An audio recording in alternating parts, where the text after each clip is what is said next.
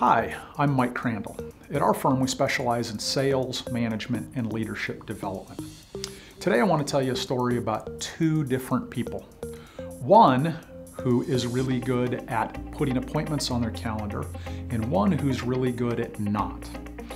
And as I share this story, I want you to think about two words. I want you to think about the words sort, S-O-R-T, versus sell. The first person fills up their calendar with appointments. Anybody that comes in that's a lead, whether that's a phone call, whether that's a web inquiry, however it is, they put the appointment on their calendar. Because somewhere deep inside of them, and they don't even have conscious awareness of this, they think they can sell anybody. The other person instead practices how to disqualify. They sort people out.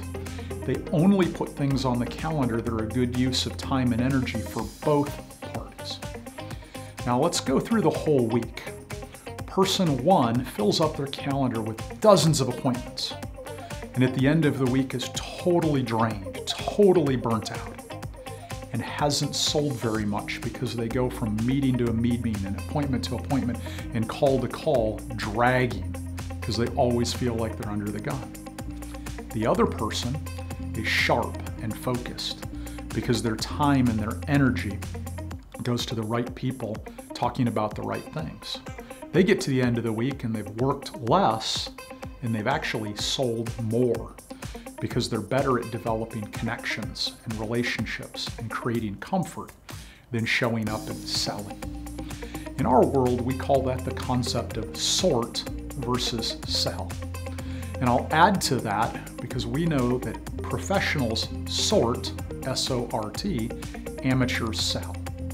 The professional respects time of themselves and others. The amateur doesn't. They don't respect their time or anybody else's, and they'll put every appointment on their calendar. Now I want you to think about your calendar.